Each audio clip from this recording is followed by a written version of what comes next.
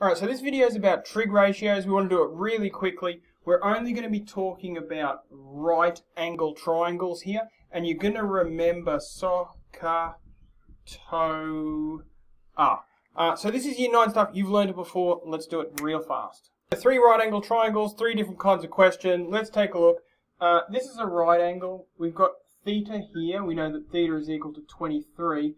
Now, this is the hypotenuse because it's opposite the right angle.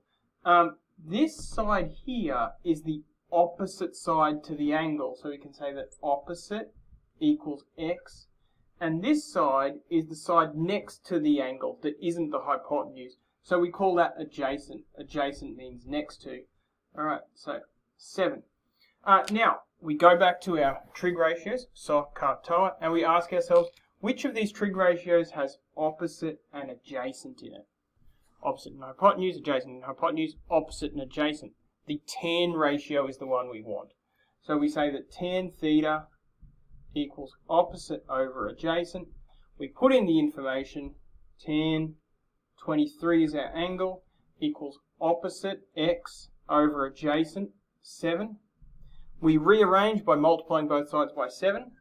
7 tan 23 equals x. We type that into our calculator, making sure we're in degrees mode, and therefore x equals 2.97. Stop and think for a minute. Does that make sense? Alright, 23, that's actually a much smaller angle than how I've drawn it. Does 2.97 make sense there if that angle looked more like 23 degrees? Yeah, I think it does. Good. Finished. Next, there's an angle here, 42. Now, this long side here, opposite the right angle, is our hypotenuse. So we can say that our hypotenuse is x. And this side is opposite the angle that we're talking about. So, interestingly enough, it's called the opposite. Alright, stop, think, SOHCAHTOA. I'm looking for a ratio that has the O and the H in it. S-O-H. It's the sine ratio. This is a sine question. So sine theta equals opposite over hypotenuse. Sine 42 equals 5 over x. This question's different to the previous one because the x was on the top here, the x is on the bottom here. We can just do a little bit of cross multiplying by taking all of that and swapping them over, moving them diagonally that way. So now we can say that x equals 5 divided by sine 42. Calculator in degrees mode. So x equals 7.47. Stop, think, does that make sense?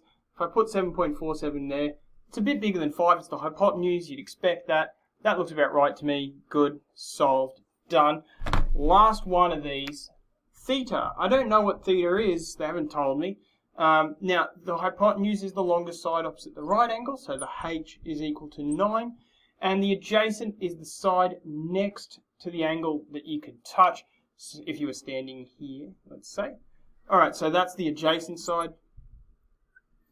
Look at our ratios. A and H is what I'm looking for. O and H, no. A and H. Yep, it's a cosine question. Cosine theta equals adjacent over hypotenuse.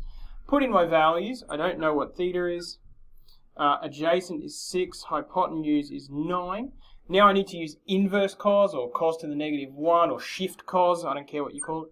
Theta equals cos to the negative 1. 6 over 9.